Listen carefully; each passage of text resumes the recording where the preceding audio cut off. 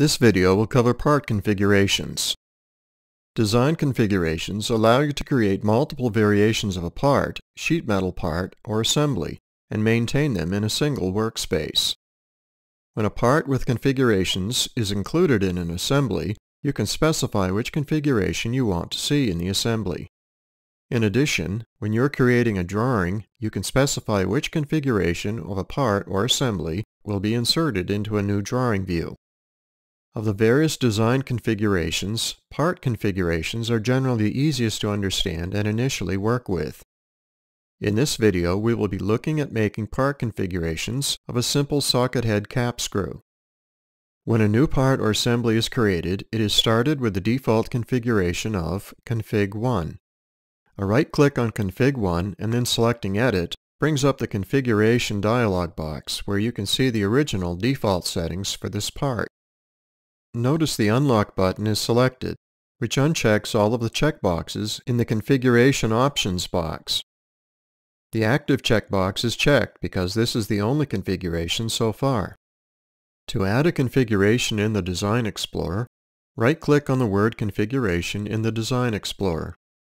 Select New Configuration. This will give you the pop-up message box.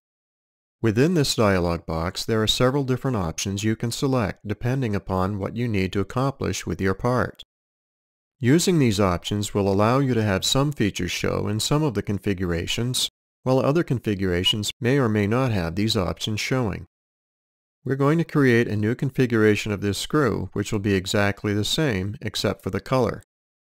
But first, let's take a look at the various options available in the New Configuration dialog box. New Configuration Options. Name. This is the name that will appear in the Design Explorer. Default name for new configuration will be config and then a number after that. Copy from. This will copy the current aspects of the part to the configuration that is being created. This is similar to a family of parts. Parts may be more similar to some parts than to others.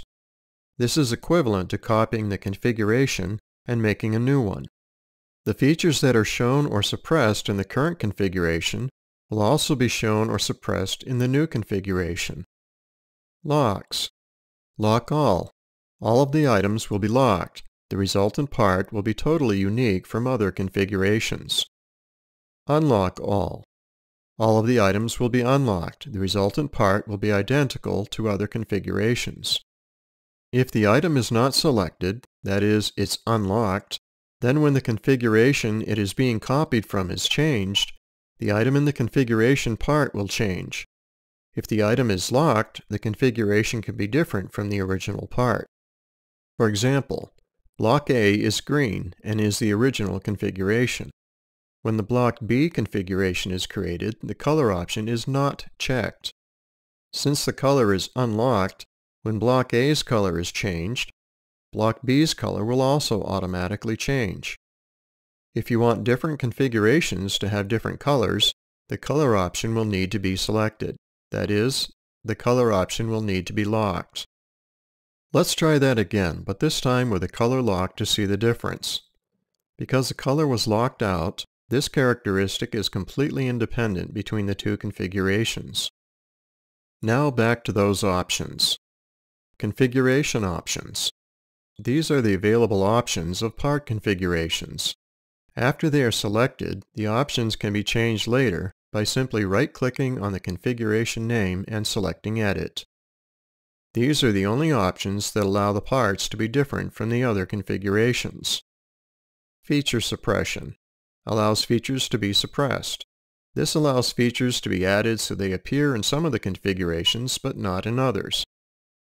Parameter values, such as dimensions and anything in the equation editor. Part data, general properties. Each configuration can have different values. Frequently for parts, there must be different specifications for the various parts, such as metric or English, material properties, unit precision, and bill of material data. Color properties. This option will retain the color properties of the parts. One configuration can be blue, for example, with 100% opacity and no edge colors, while another configuration might be green with 75% opacity and have edge colors. Reference geometry. This allows reference geometry, planes, and axes to be used or hidden with other configurations. Active section view. This allows section views to be used with other configurations. Active. If this option is selected and the OK button is then clicked, this will be the active configuration in the Design Explorer. The procedure for configurations.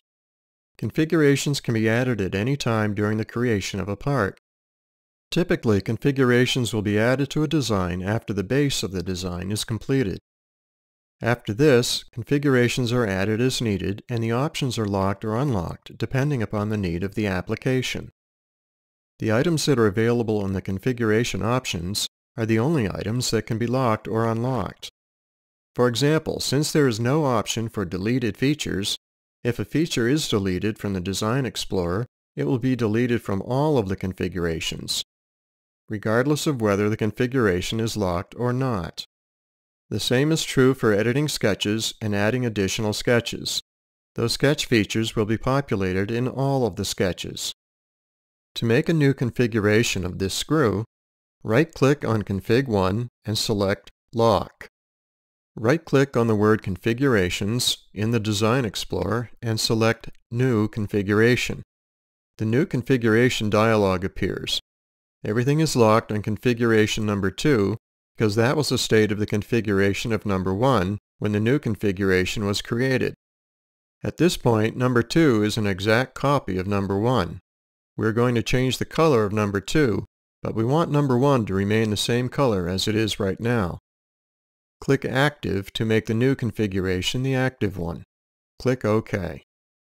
Now that we've created and activated a new version, a configuration, of this part, we're going to change its finish from nickel to black anodized. Right-click on the screen in the working area.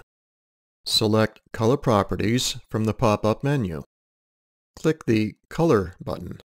Click on the black color square. Click OK in the Color dialog. And click OK in the Color Properties dialog. To see the effect of what was just done, right-click on Config 1 and select Active. Here's the nickel version. Right-click on Config 2 and select Activate. And here's the black version again. This video covered the creation of additional part configurations, which are essentially different versions, stored in the same part file. The configurations options, including the concept of locking, were discussed, and you saw how a part property can be changed in one configuration while it remains unchanged in another configuration.